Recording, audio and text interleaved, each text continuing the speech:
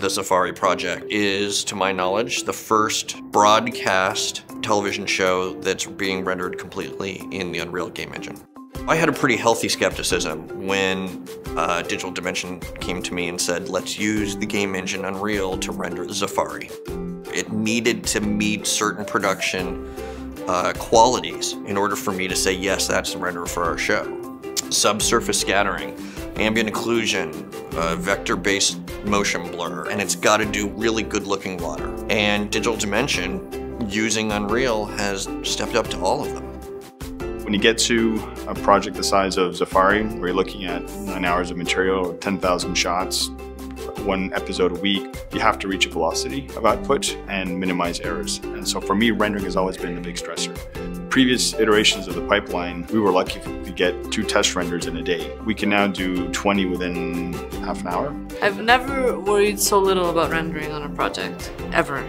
We might get 20 notes per episode, whereas probably in a traditional pipeline it would look like 120. It was like just finished animation and 10 minutes later I get to see the shot rendered. I'm in. We went from being very concerned about the post-production part of the process, where we didn't know how the hell we were going to render this stuff, to very quickly thinking that that was going to be no problem. But effects animation, things like water effects and fire effects, that's the potential bottomless pit of iterations and time and therefore money.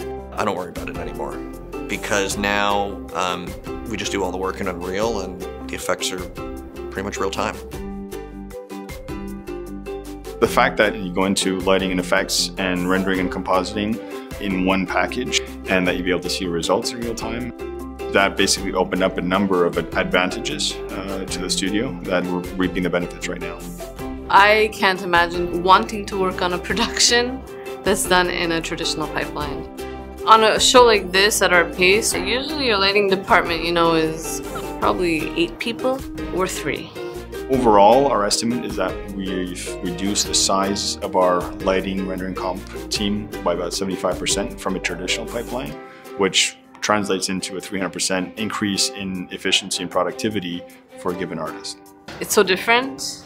I think it's really motivating for them to work in real time like that. I don't think we've scratched the surface yet about what using Unreal is going to allow us to do. I think my only regret is that it took us so long to say yes and do it. I think the interesting takeaway from using Unreal is that it has allowed us to have our cake and eat it too. On the one hand, our costs are coming down. At the same time, the quality is going up. This is one of the only times in my career I've been able to say that.